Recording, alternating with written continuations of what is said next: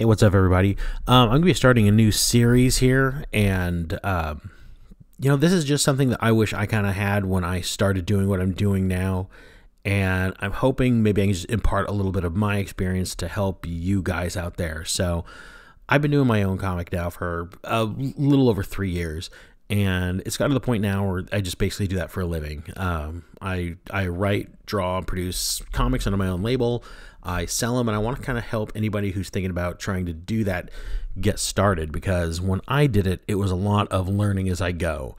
And one of the things that I found out was there was a lot that I really didn't know that I didn't know, which meant I knew how to create a comic book because I've been into comics my whole life, and I've always wanted to get into the industry.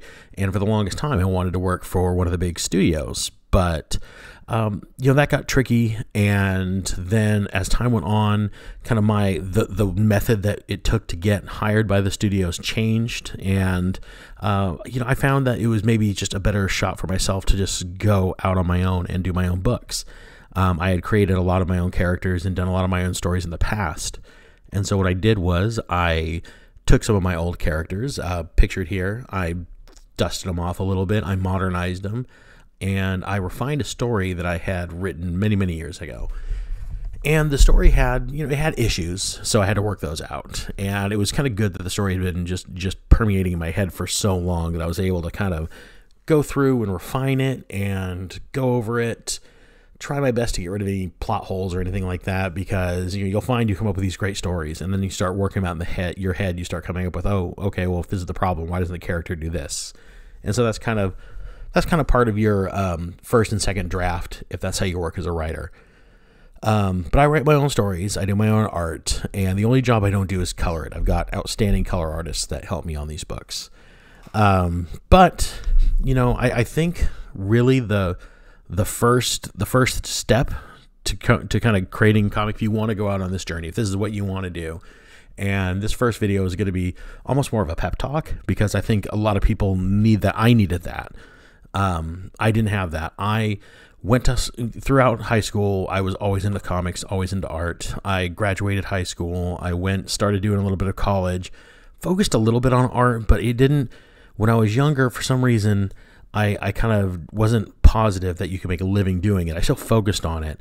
But ultimately I got a job doing something else, and I quit school, and I did that job for many, many years until, that job ended. And I found myself out of work with experience that didn't translate well into what the economy was turning into. And so I decided to pick up my pencil and start drawing again. And I relied on a lot of the skills that I'd had before.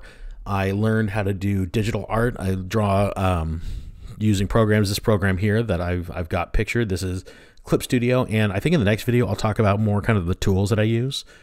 But this is just about getting started.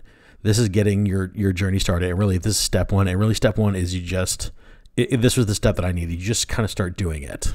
It sounds really stupid and really easy, but I sat down, I had this story, and I wrote it out as an outline. It was seriously, and I do this for most of my books, and I'll talk about my process a little bit in another video, but I wrote the story out, and I just drew the first page, and then I drew the second page, and the next, and the next, and then the book was done. And I went out, I found a colorist, I got the book colored, and then it just kept going, and I just haven't stopped, and it's been 3 years now, and it's grown because I've had to research and learn the next step. So really what this video is all about is just, if you have a comic book in your mind, just start doing it. If you're a writer that doesn't have the talent to draw it, just start writing it.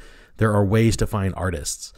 In fact, there's a really good resource out there that a lot of people don't know to use, called ArtStation. ArtStation it's kind of LinkedIn for artists, and that's artstation.com, just one big word. And a lot of artists, professional and amateur, put their stuff on there.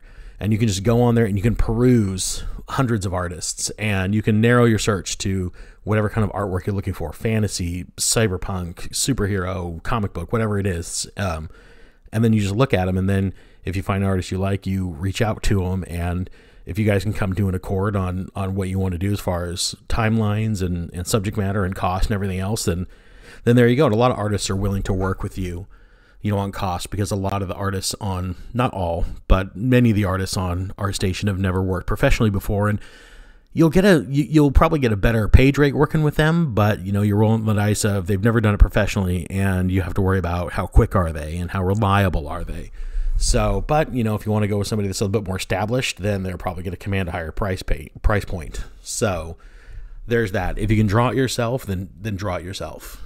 But if not everybody has that gift. So by all means, go out and seek out an artist. There's plenty of artists who love the opportunity to work on a book, even if it's a self-published, brand new, just out of the gate, getting it on the ground floor type of situation, because one, that's exciting for artists, and two, there's a lot of guys out there that have the opposite problem. They can draw, but they can't do this. They can't come up with the stories.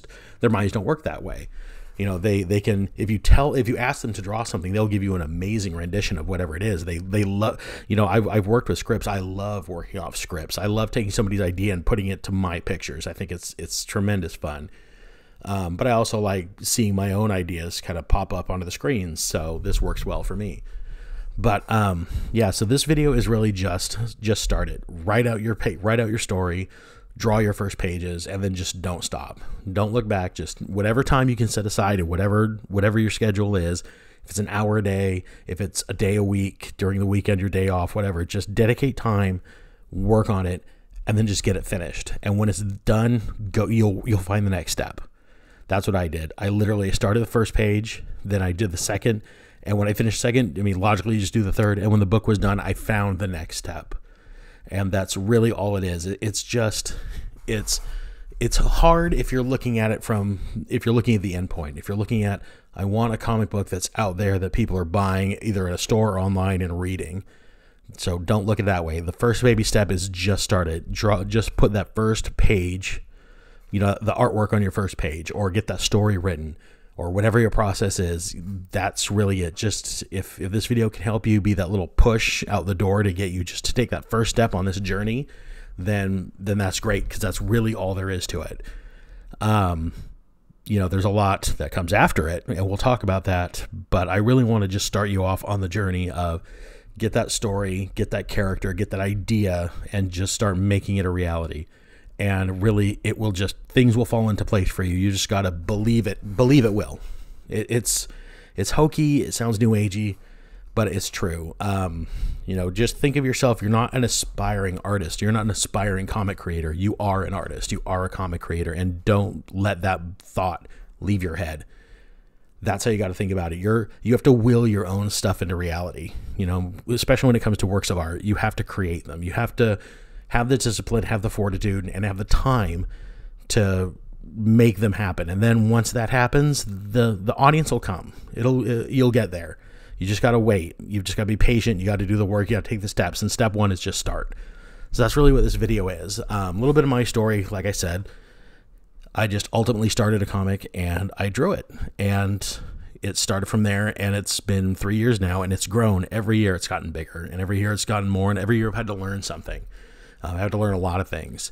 So, and I want to talk about those in those videos. So rather than coming across a problem and then trying to figure out how to solve it, I'm hoping I can help you by anticipating those problems for you and helping you solve them. So this is the first video in this subject. I'm going to try to do one every week at most to get these out there and help you guys get started. So yeah, let me know if you find any of this helpful. We'll get more technical in the next one. I'll talk to you about the tools that I use and why I use, why I draw digitally versus professional or versus hand-drawn. We'll talk about that and what the pluses and minuses are for both sides. Because I could have done this traditionally, but I have reasons why I decided to do it digitally. We'll go over that in the next video. So good luck. Get started. Talk to me in the comments below. Let me know if you like this video. Let me know if it helps you at all. If this was kind of the maybe a little bit of the nudge that you need to get started. And yeah, and if you want to check out my comic, Malevolent Rising, I'll put a link to my website in the description below. And you can see I'm working on my 9th book right now. So if you want to check out my books, my graphic novels and stuff, I'll put the link in the website out there. And thanks for tuning in, and I will talk to you guys later. Bye.